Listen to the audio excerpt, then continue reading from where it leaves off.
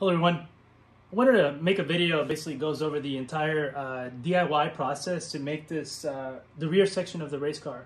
A couple months back I shared a video that basically it's a stop motion type video that goes over the very intricate details of building the entire race car. But this video will mainly focus on the rear section.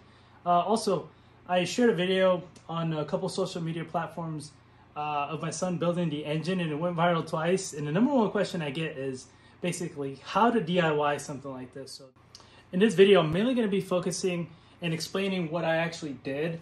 And I will share some clips from the stop motion video that I already have on my channel that goes into a little bit more details of how the frame and how the specifics of the actual rear section was built. But basically the headrest part is just basically insulation material that I got at Home Depot. I got like the 24 by 24 inch sheet, probably like $6 or something. The white material that you see here is basically just PVC sheet, like a wall panel kind of thing. It's super cheap. I think you could buy the 4 by 8 feet panel for about $12, I believe. It has been some time now, so I've added some decals here, as you can see. I'll share some clips of the actual tires themselves. They're super lightweight. The kids love actually rolling them around, and actually they enjoy being able to lift them up and actually mount them onto the vehicle itself. The axle is just a PVC pipe, and I put a PVC fitting here that fits into the inner diameter of that pipe. I also wanted to, if you guys can't tell by now, basically this is one of my golf cart push golf cart tires. I basically got to the point where I was going to throw it away, and I saved the tires, and it came in handy for this particular project. They're also very lightweight, so they came in really handy.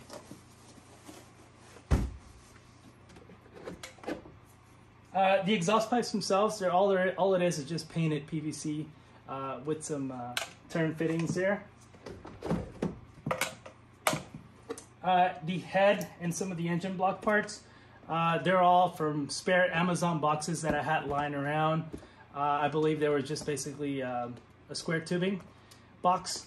It was a really long piece, so I basically cut it in threes, and I was able to make all these with it.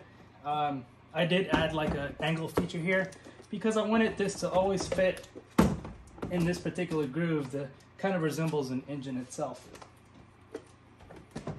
The plenums that I have here, they're just basically PVC fittings. These were a little bit pricey. I believe these were like $3 a piece or something. PVC has gone up very recently.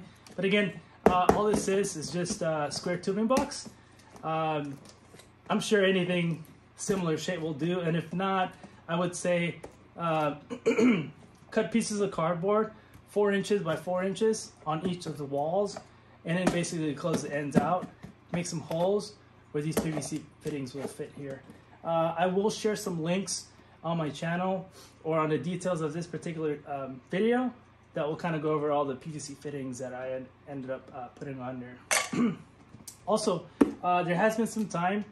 I wanted to make it just a little bit nicer, so I went ahead and bought contact paper, which I'll also have a link to on my channel or on my on this particular video.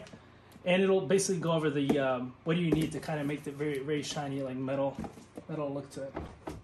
The feature where the engine block parts go into, all this is just a box. I will show you the details here. As you can see here, it was basically a spare box that we had. I didn't want to throw it away, and I made basically engine holder with it as well.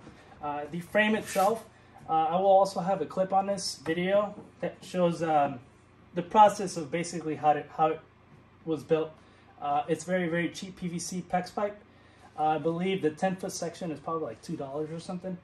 The axle itself, like I said earlier, is just basically a PVC pipe, and that's really all there is to it. The rest was just some main decals that I had from my son's bed. He's got a car bed from the movie Cars, and came with a lot of spare decals, and went ahead and went to town on this. He loves that. It now officially looks like a full-blown race car.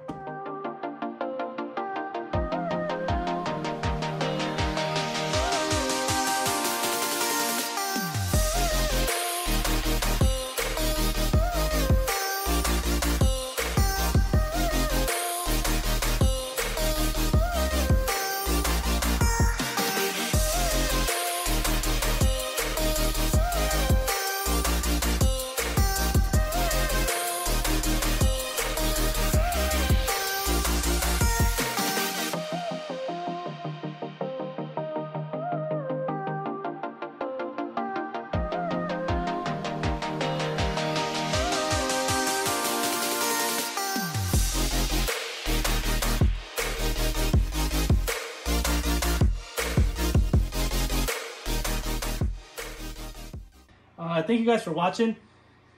Please hit subscribe and hit like. We'll have many more videos to come. Thank you.